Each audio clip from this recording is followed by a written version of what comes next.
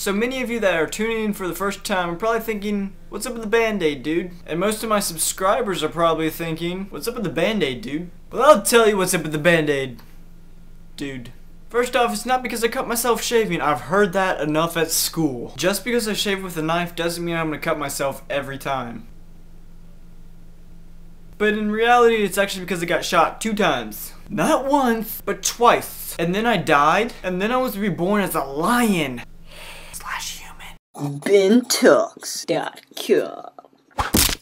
Hey guys, so in all seriousness, the Band-Aid is because I got a bump removed. I went to the dermatologist, they just wanted to make sure it wasn't cancerous, so they're like, we're gonna send this there, and if you have cancer, then that sucks for you. And also, a lot of people thought I was dead. But, no guys, I'm alive and well.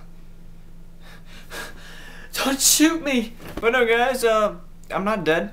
Unfortunately, I know many of you want me to be dead, but sorry, I'm not dead. But at the moment, everyone in my family is alive and well, so yeah. At the moment. So recently, everyone in the news has been going crazy about the Quran burning. Basically, a Florida pastor was gonna burn the Muslims' Bible. I think it's the Muslims' holy thing.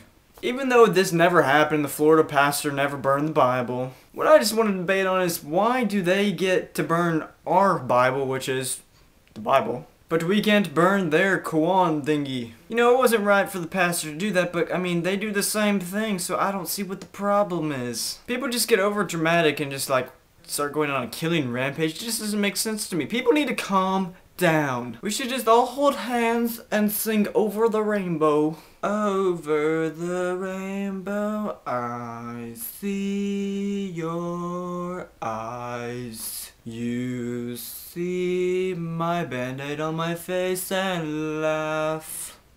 You guys are really mean. Anyways, now onto a crazy picture of Steve Jobs in high school. And by the way, if you don't know who Steve Jobs is, he's basically the CEO of Apple. If you don't know what Apple is, just think of iPod Touch and that's the creator of it. If you don't know what an iPod Touch is, then think of an iPad. If you don't know what an iPad is, think of a Macintosh computer. If you don't know what a Macintosh computer is, then just don't worry about it. So to end this video and get back to playing Halo and Call of Duty, yes, I got an Xbox. But I thought I would show you why a weatherman is actually a hard job. It's a big headache.